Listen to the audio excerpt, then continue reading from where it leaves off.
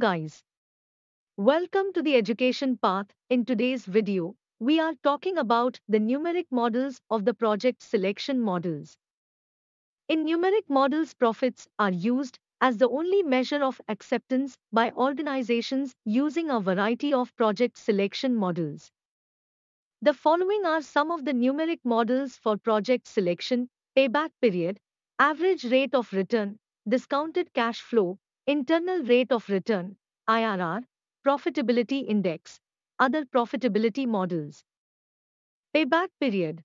This is the easiest way of analyzing project ideas.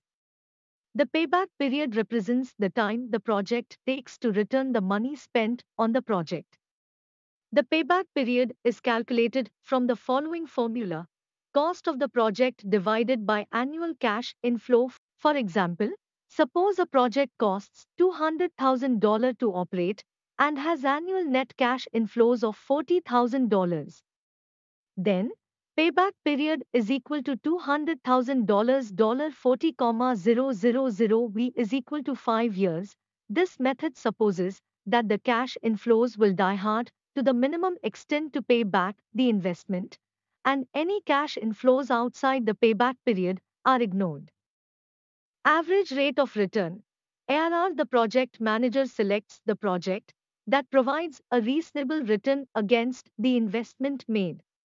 ARR is the simplest way of calculating the return on investment.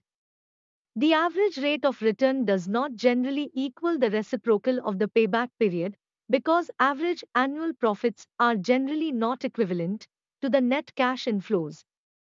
For example, suppose a project costs $200,000 to operate and has average annual profits are $30,000.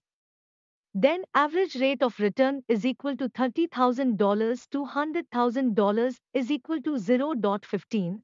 None of the two above mentioned evaluation methods are effective for project selection, though the payback period is frequently used and exhibits reasonable value for decisions related to cash budget.